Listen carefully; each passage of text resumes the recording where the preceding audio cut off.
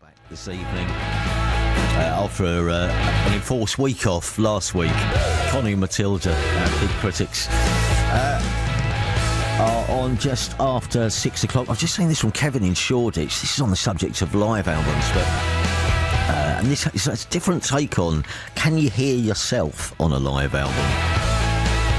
And no, we haven't. I don't think we've found anyone yet who can actually lay true claim to this particular fame.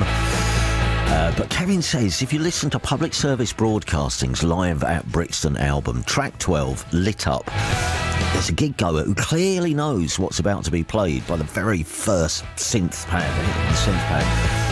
He screams and then yells out, "Thank you!" I'm really glad the band left that in on the recording because it puts a massive smile on my face every time, says Kevin, who adds, P.S. and surely this person must be a Six Music listener. Do try to get them on air.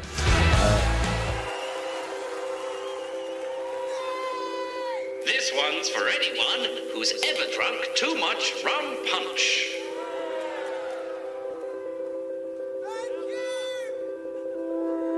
I've got time to bring Philip to your airways this evening, but we must try at some point. But Kevin said you've got to try and find out who the person is who can be heard clearly saying thank you on the Public Service Broadcasting album, the Live at Brixton album. And well, Kevin in Shoreditch, just got this which says, "Hi Steve, I've just been contacted by some friends that said you're asking to find out who said thank you at the start of the Live Lit Up at Brixton Academy, and it's me," says Philip.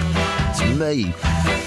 Lit Up is still my favourite Public Service Broadcasting track. I was somehow classed as their first fan going back to 2010. There were 7 of us in the audience.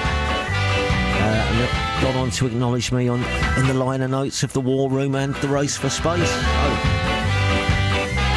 Philip, #1 fan. Thank you very much, Philip, for getting in touch. You're right. You were right, Kevin. I was a Six Music listener.